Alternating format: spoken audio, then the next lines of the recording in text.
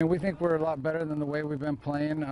Sometimes with 15, 16, 17-year-old kids, it's hard not to play down to the competition once you start beating them pretty good. So we just need them to teach them how to stay focused, and we want to get ready to where we're able to play for 4 quarters instead of being done at halftime.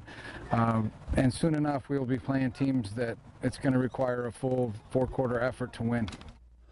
Ready for another run at a state title. Last year, the Yuma Catholic Shamrocks fell 1 game short of winning a 4th state title under head coach Rhett Stallworth.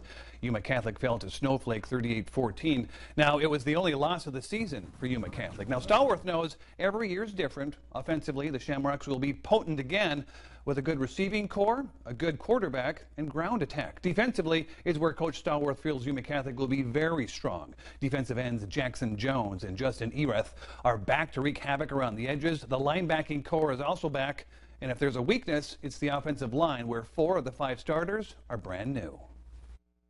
Our defense is better than last year. I think we're much more physical and faster on defense this year.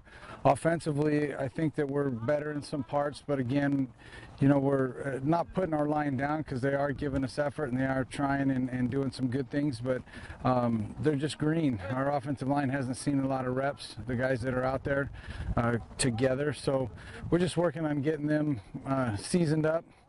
And if they can, and it depends on how they improve through the course of the year, then we could definitely make a run at it. The Shamrocks are 2-0 in the season and have outscored their opponents, get this, 109-0.